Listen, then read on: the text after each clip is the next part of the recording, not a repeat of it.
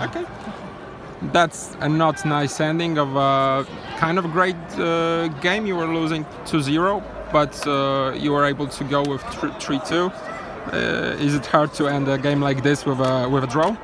Yes, because we start not good the game. They scored 2 easy goals, and then we start to play. We play good first half. We score 1 goal. I know this penalty maybe it's not a good chance, but we need to score. And second half also we play good, and this own goal it's unlucky. We cannot do nothing.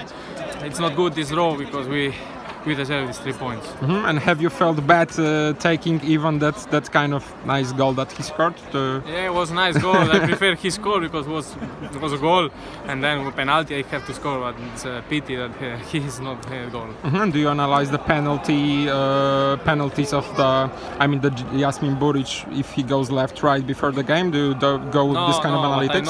I know that he knows me that first penalty was in right side, and this goalkeeper when we play in Poznań knows also, and he knows that I try to shoot there, but I think it's not easy to stop these penalties. So with that many penalties that you scored, you're like the only person that will score that will shoot the penalties in the future, yes, in jagiellonia. Yes, there's nobody that can replace you. No, it's my penalty because I score, but you know we practice out, we training on training, so I will try to shoot again. Thank you very much. Thank you.